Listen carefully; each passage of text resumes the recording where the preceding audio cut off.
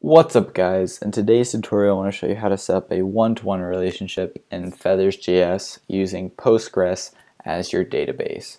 Now we're going to be setting up a foreign key, and the way I like to do this is as so. So the first thing you do is you come into your services index, so right here, and you need to add this little bit right here at the end. This will set up the relationship. This is very important. What this does, this is going to go through before your models are created and basically set up the associations that we're about to create. It'll add the foreign key. It'll create the one-to-one relationship that we want. So make sure you have this in your index of in your services folder.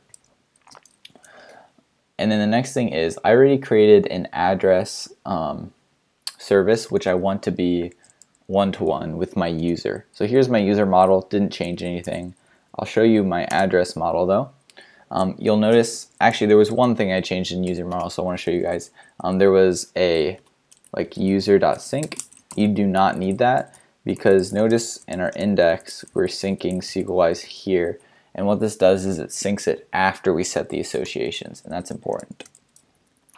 Okay, so I created an address model, and as you can see everything looks the same except for I added this class method right here.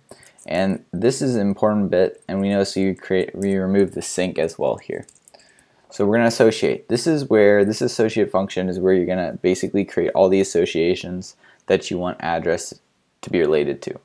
Now what we're doing here is we're using address, and this is the same name that you'll see right here and you'll see here. So you need to use that, and you're going to say belongs to models, that's passed as a parameter right here, and then users. Notice how this is plural, that's very important. That's going to reference our user model. So that's going to set up a user ID in this table for address automatically. So we don't have to add like user ID and then tell it it's an integer or a long or whatever and create that field. We don't have to create the attribute. By saying address.belongs to, that's going to set up a attribute for us. It's going to set up a user ID field that we can basically use as a foreign key to user. Now another cool thing I just wanted to show you guys is I like to set up a hook. So in the address.hooks, this is the index hook, I like to create this hook in the create hook. So what this does is it associates the current user as user ID. Now notice this user ID, it's important. You want to take the name of your thing, which is user, and then just stick ID at the end. This is the attribute that SQLize is going to create for us. And when we add it to the create, what this does is it just automatically adds the user ID in for us when we create a address. So when we create an address, what it'll do is it'll authenticate the user, and it'll grab the user ID automatically for us and add that to our address basically that we're inserting. Oops. So let's come over here to Postman and I'll show you how this works.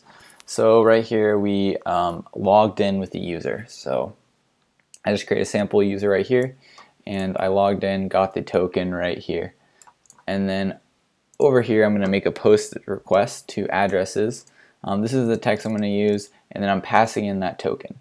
Now when we run this, what we should see is we should see a user ID of 1 associated with this address because we're passing the token for Bob. So when we send this, as we can see, the user ID is 1 and it worked.